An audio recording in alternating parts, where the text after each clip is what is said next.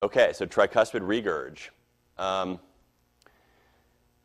Think about it, and if they tell you about a patient who's an IV drug user who's presenting with a heart murmur, you should immediately think about TR. You can also get secondary forms of TR from pressure overload on the right side, pulmonary hypertension, dilated cardiomyopathy that's affecting the RV. For the same reason you get MR, functional TR. You're going to hear a holosystolic murmur over the left lower sternal border, and then you'll see Lancisi sign in the neck. And then again, just like all other right-sided murmurs, the intensity will increase with inspiration. Make sense? Any questions about TR? Okay.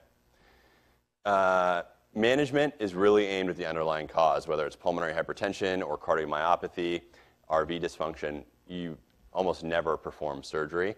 Really, the only times I've seen the tricuspid valve replaced is in drug users who may have the tricuspid valve is kind of the nidus of infection, and so it's more about removing that nidus of infection than it is about giving them their functional tricuspid valve back. A lot of people say you don't even need a tricuspid valve and you really don't.